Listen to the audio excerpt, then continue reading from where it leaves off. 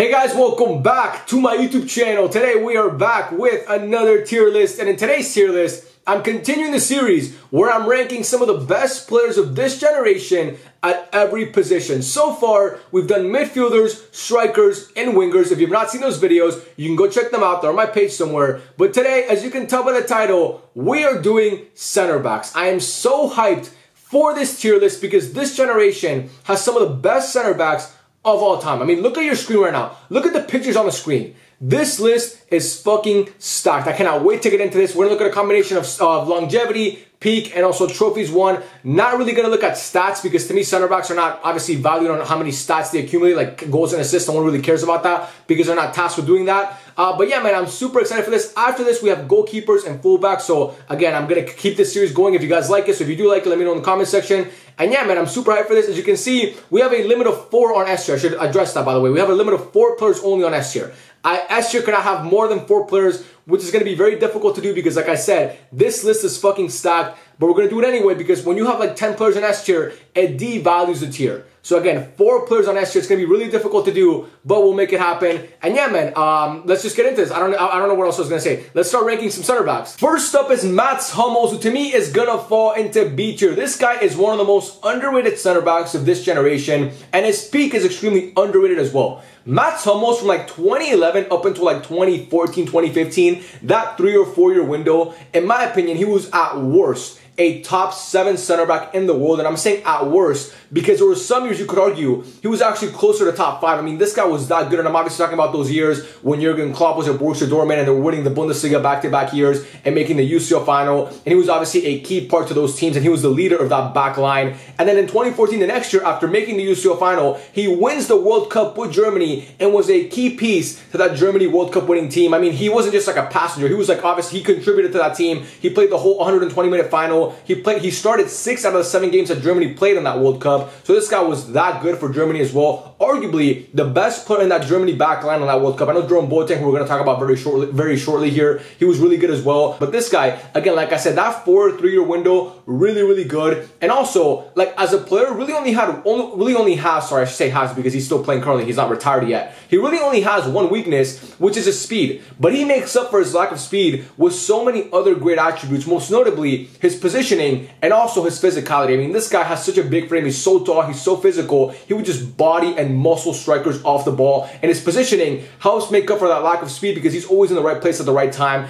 and barely ever gets caught lacking. So this guy is really good. But the reason why I'm putting him in B tier is because when he went to Bayern Munich, I think his peak kind of faded a little bit. He wasn't really the player that he was. He was at worst maybe a top 12 center back in the world while at Bayern Munich. And this guy, one more thing about Mats Hummels, barely ever gets injured. I mean, he plays a lot of games. If you go look at his transfer market injury history, he misses like 2 games here and there, he has like small like knick-knack injuries, but never really any significant injuries. So that's obviously a testament to him and how physical and durable he is. But to me, again, I can't put him above B tier because someone's got to go into B tier in this tier list. I mean, the tier is there, so someone's got to be in there. And to me, Mats Hummels' peak wasn't quite as high as some of the other guys here. And also his longevity. I understand that he's still playing for Dortmund currently, but let's be honest, he's not even close to a top 10 center back in the world right now. He's still serviceable and a good player, but not one of the best in the world. I don't think his peak is quite there with some of the other guys here. And also his longevity, while he's been playing for a long time, I mean, he hasn't sustained that great level for the longest. So for that reason, he's going to go into B tier. But Mats Hummels, to me, I mean, super underrated player and a really good center back in his peak. One of the best. Next up, we have Thiago Silva, who to me is going to fall into S tier. And it's weird because Thiago Silva spent the majority of his career at PSG. And obviously we know that's not a great league. But this guy's longevity and peak is honestly second to none. He's still playing currently and is still arguably a top 10 center back in the Prem. And last year was a top 3 center back in the Prem. And the year before was a top 3 center back in the world. I mean, this guy has been that good for that long. And again, at Milan, when he learned from Nesta, he was amazing. And obviously at PSG, where he was mostly at his peak, he was fantastic. Went to Chelsea a couple years back, got that big move, and finally got his hands on that UCL trophy. And was, after N'Golo Kante, arguably Chelsea's best player in that whole UCL run. I mean, this guy is a Rolls Royce of a defender. One of the only few bright spots in that Chelsea team currently. I mean, Thiago Silva, even at his advanced age, I think he's like 38 years old. I mean, this guy still proves that he can play week in and week out. And again, to me, his peak is one of the best I've ever seen. Like, even for Brazil in the national team, take away, like, if you don't want to talk about PSG, I mean, this guy in the big UCL games, he showed up for PSG. Even when they were playing other big European competition, this guy always showed up. The team just let him down. But this guy, I remember watching him play, he was always so good. And at Brazil, I mean, that 7-1 that happened against Germany, part of that has to do with the fact that Neymar wasn't playing that game, but also because Thiago Silva missed that game as well. If Thiago Silva plays that game, I'm not saying Germany don't win, they're going to win 100%, but I don't think they score 7 past Brazil. I'm telling you that right now. So this guy, to me, and he's also one of the greatest leaders that we've ever seen at that position. I mean, this guy, the way he can command the pitch is second to none. And again, his longevity and his peak. I mean, this guy, go back and watch peak Thiago Silva. His speed and his strength, so underrated. He's not the tallest guy, but he just has this presence about him on the pitch, and he's an amazing player to me. One of my favorite players of all time, Thiago Silva, because I think people underrate how good this guy is. I think he's honestly one of the best. I think he's a top 4 center back of this generation. Hasn't won, obviously, he won a Copa America, I'm pretty sure, back in 2019. I think he was part of that team. Hasn't won, obviously, a World Cup, but he won a UCL, which is obviously a huge trophy, and again, was a key part to that team. It was not just like riding the bench. He was a key piece of that team. So for that reason, he's going to go into S tier. I know, bro. Like, I'm trying to save my spots in S tier, but Thiago Silva, to me, no debate about it, has to be in that tier. Next up, we have Diego Godin, who I really debated putting into S tier. It was between him and Thiago Silva, who am I going to put into S tier, and I picked Thiago Silva, but I was this close to putting Diego Godin in S tier, but I got to put him in A tier. What I'm about to say might sound hyperbolic, but if you watch Diego Godin play, I know you know this is true. He has one of the greatest center back peaks I've ever seen in my entire life. And I'm not saying, not in the past 10 years, not of this generation, not in the past 20, 30, 40 years, no, of all time. This guy from 2014 to 2018 was a top 3 center back in the world every single year. He was that good of a player. That good. His 2014 season is one of the best seasons a center back has ever had. Scoring the goal against Barcelona in the last match week of La Liga to secure Atletico Madrid their first La Liga title, and I don't know how fucking long. Scoring the goal in the UCL final that should have been the winner if Sergio Ramos doesn't score his goal later on, obviously in that game in the 93rd minute. We all know that goal. And then he scored the goal to get Uruguay out of the group stages of the World Cup against Italy and Brazil, obviously. This guy was that good. I mean, he could come up with big goals and big moments, and defensively, so physical and so aware, and also one of the greatest leaders. Every time, like, here's the best compliment I can pay Diego Godin. When MSN was going up against this guy, I feared for MSN. I didn't fear for him, I feared for MSN. Because I was like, oh my God, they have to go up against this guy, and Jose Maria Jimenez, and Felipe Luis, obviously in that great Atletico Madrid backline, and Juan Fran. But this guy was the leader of that backline. And a lot of times, he made Suarez look a fool, and he made Messi look a fool, and he would make Neymar look a fool, because he was that good of a player. And again, his leadership is second to none. In 2016, that Atletico Madrid team that made the UCL final, he was a key part to that team as well. Obviously, like, their leader, and arguably, not even arguably, a top 3 player for them. I mean, this guy's a generational talent. He was really good at Villarreal as well before ever coming over to Atletico Madrid. Was amazing at Nacional in Uruguay. Then he obviously went to Inter later on. Wasn't great for Inter, but still he was older. And now he's playing, I think he just retired in the league in Uruguay. But Diego Godin, if you watch this guy play, second to none. What a peak this guy had. Never got fucking tired. He never got tired. He was always drenched in sweat, but never got fucking tired. And he would come up with big goals in the air, so good. His recovery pace was really, really good. Everything you wanted a center back to have, this guy had. And his Team of the Season card in FIFA 16, one of the best cards I've ever used. So this guy, to me, is going to go into A tier. Again, I really debated putting him into S tier. If this was solely based on peak, he would go into S tier for me. But again, we got to look at peak longevity and also trophies won. And unfortunately, Diego Godin never won a UCL, never won a World Cup. So the 2 biggest trophies, he never got his hands on them. He won a La Liga title, which is obviously huge. But again, I can't put him in the S tier with Thiago Silva. But if you know, you know. If you know about Diego Godin, you know how good this guy was. Next up, we have Giorgio Chiellini, who to me is going to fall right next to Diego Godin in A tier. Again, similar to Diego Godin, one of the best and most underrated center backs of this generation. I was debating between putting Chiellini, Barzagli, or Bonucci, obviously that Juventus trio. And I was like, which one do I pick? And I think Chiellini to me was the best out of those 3. Then I would say Bonucci was second and then Barzagli third. But Bonucci played for a long ass time, bro. This guy joined Juve in 2004 and just left them recently. And he's won basically not everything. I mean, he's never won a UCL and won a Euro recently. That's his biggest trophy, that he's won a Euro. And he played in Serie A. I mean, he came into Serie A at a young age, and he was going up against the best strikers in the world. He was going up against Shevchenko and Crespo and Zlatan and Eto'o. And this guy would hold his own every single time. And like Godin, very good in the air. So good in the air, and this guy was a key part to that Juventus team that made the UCL final, obviously lost to Barcelona in Berlin in 2015, and obviously that Juve team that made the UCL final in 2017 and lost to Real Madrid. And both of those teams, I mean, mostly 2017, that's one of the best defensive teams I've ever seen. They conceded 4 in the final, but that Real Madrid team in 2017 is simply a top 5 team in the history of this game. I mean, I don't really blame them for that, but they shut down my team. They shut down Barca in the quarterfinals. I mean, thanks a lot because of, like, go back and watch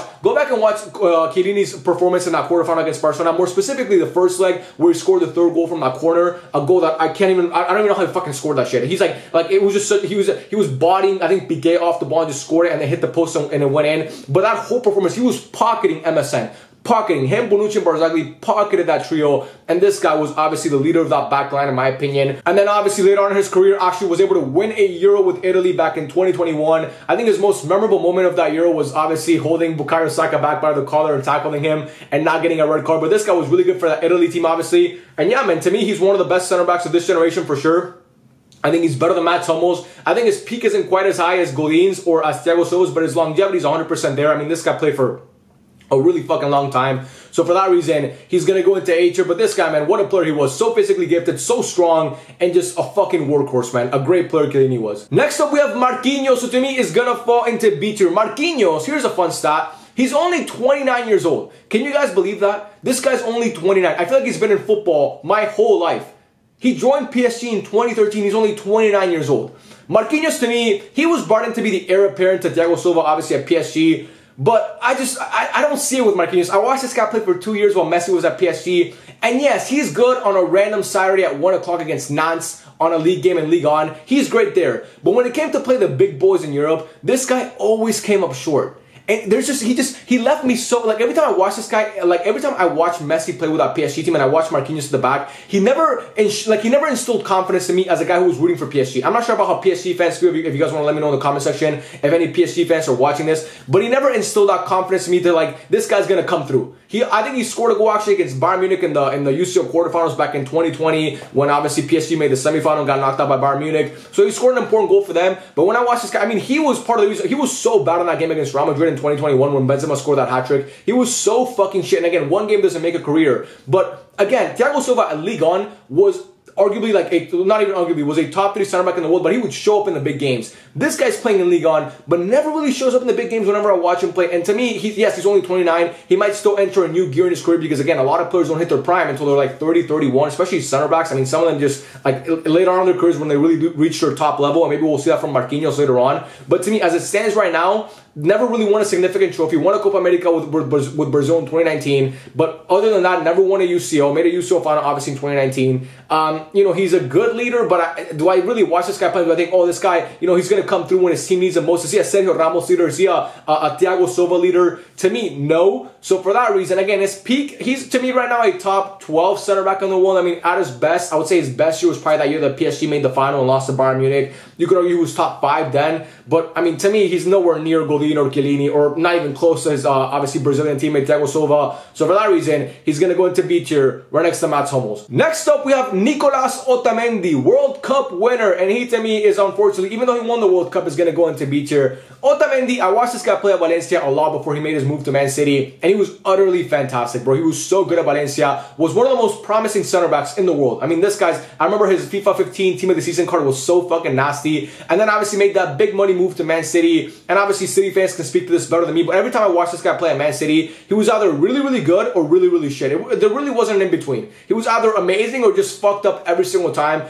And Otamendi, to me, here's the thing. He's a good player. I mean, he has a lot of great attributes, most notably his leadership. He's a great leader of that back line. He knows how to command his troops. But I just don't know. He never gave me that confidence. And I think for Argentina, even in the World Cup in 2022, sorry, when they won, and he was to me one of Argentina's best players by far. He was a top 3 player or top 5 player for Argentina in that World Cup in Qatar in 2022. I mean, was he better than Cuti Romero? I think they were both really, really good. But to me, I would say Otamendi was slightly better than Romero. But even in that World Cup, he's the guy that gave away the penalty to Kolo Muani in like the 83rd minute because he was caught out of position and then had to drag him back. Again, one play doesn't make a whole career. But to me, Otamendi now obviously playing at Benfica. He's been good for Benfica since leaving Man City. But But again, his peak is nowhere near the other guys here. His longevity, again, at Man City, he was sometimes riding the bench, sometimes he would play. And when he would play, he was either really, really good, like outstanding, or really, really shit. So for me, it's just too inconsistent throughout his career. Again, I'm happy for him that he won the World Cup, and that's his crowning achievement, that World Cup run with Argentina in 2022. He was fantastic in that whole run, like I mentioned.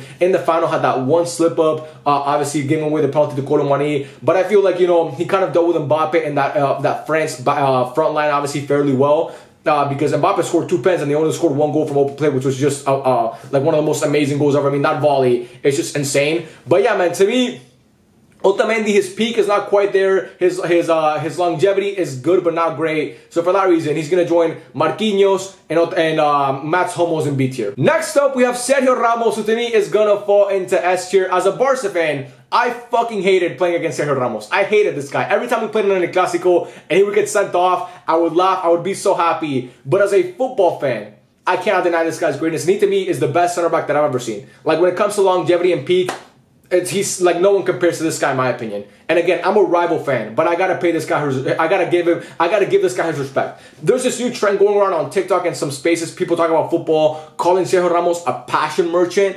If you believe that, you never watched this guy play. If you think Sergio Ramos is just a passion merchant, you never once watched this man play. He was far from a passion merchant. He's one of the most complete center backs this game has ever seen. He actually started off as a fullback. He won a World Cup as a fullback. He transitioned to center back in like 2010, 2011, but he started off as a fullback, as a right back, obviously, and then he obviously made a transition to center back, and he was, to me, a better center back than he was a fullback. And this guy won a Euro as a center back as well in 2012, won 4 UCLs as a center back, or 3 was it? No, it was 4 UCLs as a center back, obviously, and he scored some of the most important goals in the history of his club. This guy captained a team that won 3 straight UCLs, and after Cristiano Ronaldo, you could argue who's the most important player on those teams.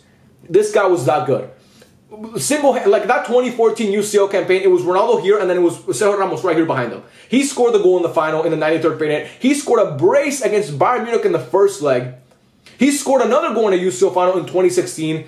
He injured Mohamed Salah in Kiev, obviously, in 2018, which sucked, but he was really, really good in that game. I mean, despite that Conor McGregor move, he was really, really good in that game. Then he goes to PSG, and he was actually one of the best players on that team, in my opinion, and now he's currently at Sevilla at the tail end of his career. But Sergio Ramos, man, I hate waxing poetic about a rival player like this, but you gotta pay this guy his respect. I mean, one of the most intelligent players football has ever seen, and to me, the single greatest leader in the history of this game. The single greatest leader in the history of this game. Maybe Puyol is a close second, but Sergio Ramos is one of the greatest leaders that I've ever seen, along with Messi as well. You could throw in Ronaldo in there as well. But I think Sergio Ramos, when it comes to leadership and rallying his troops, he's second to none. This guy was that good of a player. And again, as a player, I mean, his recovery speed was amazing. His tackling ability was fantastic. His aerial ability was second to none. And he could also play out from the back extremely well.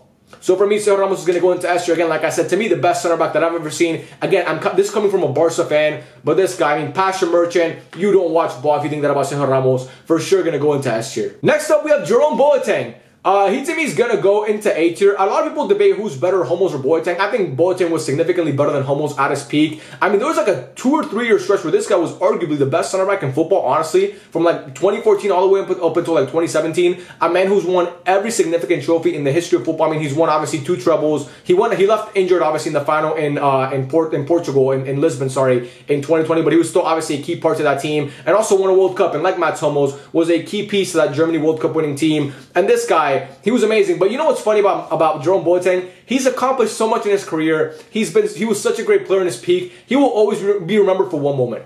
And that just goes to show you can do so many great things in your life, but if you fuck up once, no one will ever let you live it down. And Jerome Boateng is a prime example of that. Everybody knows this guy because when Messi memed them. Everybody. I mean, obviously, you might be a Bayern fan and you watch this guy play obviously his whole career, but people who aren't Bayern Munich fans, when you say the name Jerome Boateng, like the first thing that comes to your mind is not World Cup winner, UCL winner, great center back. It's the time that Messi broke his ankles. One of the greatest memes in the history of football. So again, as a player, very physically gifted, obviously very tall, very strong, great in the air, was rapid as well. I mean, this guy was really, really fast, despite being such a big man. He was really, really fast and just a physically imposing player as a leader. Obviously, one of the leaders of that Bayern Munich team in 2019 and 2013, obviously. But yeah, to me, his peak is like, it's a really good peak, like up there with Godin and Chiellini, and his longevity is good but not great. But I think he was just a better player than Otamendi, Marquinhos, and Mats Hummels, and that's why I'm putting him into A tier above those guys. Next up, we have Gerard Piqué, who to me is gonna fall into S tier. one of the greatest center backs football has ever seen. I'm going to repeat that one more time in case you didn't understand what I said. One of the greatest center backs football has ever seen.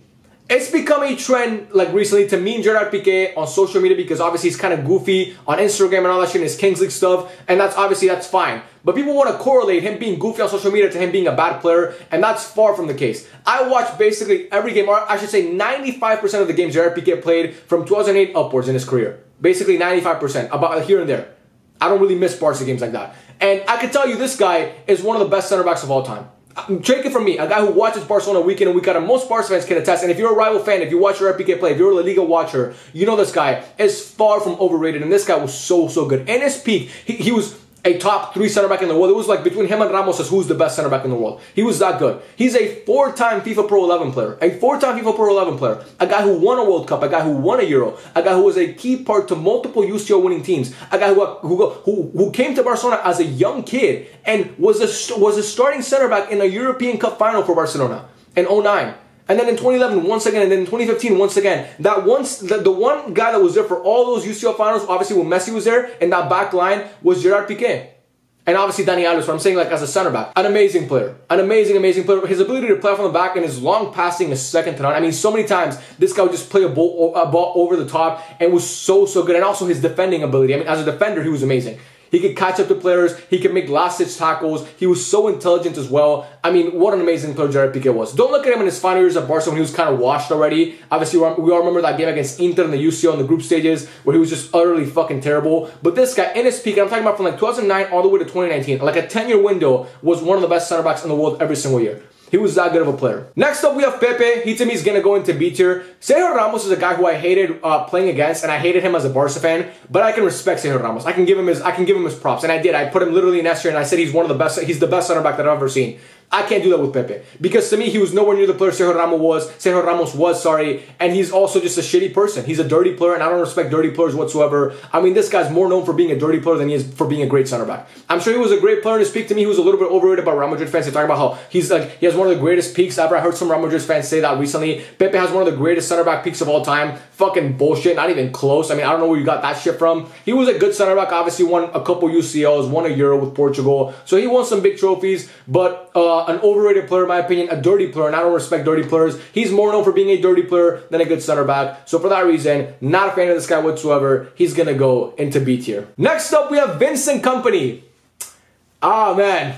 A tier. Yeah, he's gotta go into A tier, man. I'm sorry, City fans. And I was debating putting Vincent Kompany in S tier. But again, I said this in the intro. This list is fucking stacked, bro. I mean, these guys are all so good. Vincent Kompany joined Man City in 2008, and he was basically the staple of that Man City team that obviously became the most dominant team in England. And you could honestly argue, I'm talking about like after the takeover. I can't talk about Man City players back in the 50s or the 40s because I don't really give a fuck about that. But post takeover, he's City's arguably best ever player. I think I would say Kevin De Bruyne, but you could say Vincent Kompany second. And Agüero obviously played for them, and David Silva played for them, and they've had some great players play at City. But you could argue Vincent Kompany is their best or second best ever player. He was that good. On the national team, he was decent as well. As a manager, he fucking sucks. But as a player, I mean, this guy, one of the most physically gifted specimens I've ever seen. What a fucking tank this guy is. Honestly, that's the best way to say it. He's a tank. He's a fucking tank. I mean, so tall and so, like, he has these broad shoulders too, bro. I mean, this guy, I'm salivating just thinking about it. I'm fucking kidding. I'm sorry about that. That was that Stephen A. Smith meme that I saw recently. Anyway, moving past that. I mean, this guy physically has a great frame to be a center back. He was great in the air, was really, like, one of the best leaders, honestly, in the history of football, in my opinion. I mean, this guy, the way he could rally his troops as well. I've said that about a lot of guys here, but honestly, that's the job of being a center back. How well can you rally the troops? And Vincent Kompany did that as well as anybody. And also, he could score important goals. I mean, that goal that he scored against Leicester City back in the 2018-2019 season that basically won Man City the league. I mean, this guy came up with that out of nowhere. No one ever saw Vincent Kompany do that shit. And he just scored a fucking banger from like 30 yards out. I mean, a great player, a big game player as well. Unfortunately, he never got to win the UCL with City. Never won a big trophy with Belgium either. His trophy cabinet's a little bit lacking. That's why I can't really put him in S tier with the other guys up top because, as you can see, Ramos, World Cup winner, Euro winner, UCL multiple time winner. Piqué also the same as Ramos, and obviously Thiago Silva actually won a UCL. Kompany never won a UCL, but I mean, he was still a really good player, a staple, and arguably, like I said, the best player on that Man City team for basically over a decade. But to me, again, his peak is one of the best I've seen. His longevity is there as well. but I'm saving the last spot on S tier for a guy that we're going to see very shortly here, and I'm sure you can guess who that is. Next up, we have Virgil van Dijk, and this might cause some people to be upset, and I get that. But he's gonna take up the last spot in S tier for me. Those are my 4 guys in S tier: Sergio Ramos, Thiago Silva, Virgil van Dijk, and Gerard Piqué. Virgil van Dijk, I get his longevity isn't really there with the other guys here. He joined his first big team in 2018. Before that, he was playing for Southampton and Celtic. Okay, I get that. But his peak is better than every other guy in S tier, and it's better than every other player here. It's the greatest center back peak. It's better than Beckenbauer's, by the way. It is the greatest center back peak in the history of football, and no one can convince me otherwise. I'll say it once, I'll say it 1,000 times. Virgil van Dijk has been the best center back in the world for the past 6 years. Since he joined Liverpool, he's been the best center back in the world every single year, apart from the year that he got injured, obviously, in the COVID season. But other than that, he's been amazing. He had kind of a down year last year as well, but I mean he's been consistent.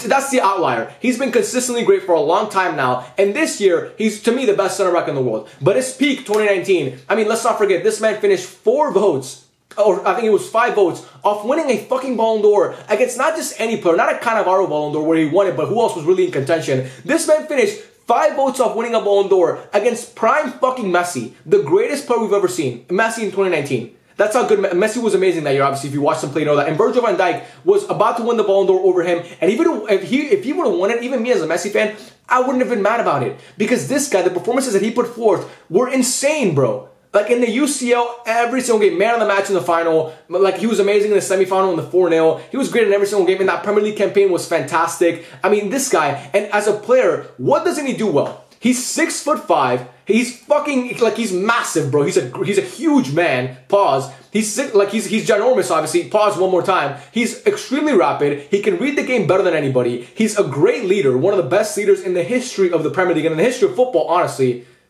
He's great in the air. He's great playing out from the back. What does he not excel at? Really, what does he not excel at?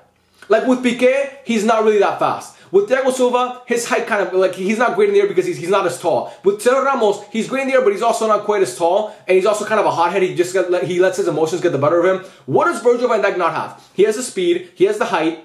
He has the physicality. He has the aerial ability. He has everything you want a center back to have. So for me, no question about it, he's going to go into S tier 100%. To me, the best peak from a center back I've ever seen. Next up, we have Rafael Varane, who to me is going to go into A tier. I was debating putting Van Dijk or Varane in S tier, but I went with Van Dijk because I think his peak is better. But Varane was amazing. I mean, this guy was a key piece to France World Cup winning team, a key piece to a Real Madrid team that obviously won multiple UCLs, and he was, along with Sergio Ramos, you could argue they're the best center back tandem of the last 15, 20 years. I think the best center back tandem ever is Nesta and Maldini, obviously, but these guys are right behind them, right on their tail, because they were both that good. But Varane specifically, I mean, this guy was so good. Again, similar to Virgil van Dijk, very few things Varane can't do. He was extremely, he got great speed. He was a great tackler, was very physical. Not the best in the air when it came to scoring goals and stuff like that, but he was obviously he's tall, so when he needs to clear a ball with his head, he could do it as well. A really good player, and kind of just underrated in my opinion. I think people forget about how good Rafael Varane was in his prime for both club and country. Like I said, a World Cup winner and a multiple-time UCL winner. His peak was great. His longevity, obviously, is now at Man United. It hasn't been great for him, but he's still been one of the most consistent performers, honestly. Every time Varane plays, he's been decent for Man United, in my opinion. Far from the problem on that team. But yeah, to me, he's going to go into A tier again. It was between him and Virgil van Dijk. I think Van Dijk's peak is so much greater, in my opinion, that it just kind of puts him on above. But Varane, he's going to go at the top of A tier for me because I rate this guy very highly. And yeah, just a great player. But unfortunately, not good enough to go into S tier, in my opinion. And lastly, we have John Stones, who to me is going to go... I don't know. I think John Stones for me is going to fall into B tier. I just don't think, when I think about John Stones, he's been a key part of that City team. Obviously, there's won multiple Premier Leagues. Obviously, joined from Everton back in 2016. Was amazing last year for that treble-winning team, playing as a CDM, basically. Such a versatile player and so good at playing out from the back. He's so good on the ball. One of the best center backs in the history of this game on the ball. But to me, he's just not on the same tier as Company and Chiellini and Godin and Varane and Boateng. Maybe in a few years, maybe give it 2 or 3 more years where he sustains his high level and he's been great for this long. Maybe I can put him there, but his peak to me is more in line with the other guys here, not with the guys on A tier. And also his longevity it's just not quite there for me. But again, I rate John Stones very highly. Give it a few more years and he might find his one to A tier. Maybe sometime, maybe by the time he retires, he might be S tier. Who knows? If I make this tier list in the next 15, 20 years, maybe I'll put John Stones in S tier. But for now, I get it. It might be controversial, but it's going to be into B tier. And also, I want to keep this tier list a little bit more balanced. So I wanted to put them there just because of that as well. And that, guys, is the end of the video. I hope you guys enjoyed it, man. Pretty balanced tier list, like I said. I mean, we have 4 in S tier, like I promised. We have 5 in A tier and 5 in B tier. So, I mean, you guys say complain and say I put everybody in S tier because I didn't today. I was critical. I said what I had to say, and I gave these guys their flowers. And obviously, I hope you guys enjoyed it. I love every single one of you, man. Thank you so much for watching, and I'll catch you guys on the next one. Peace out.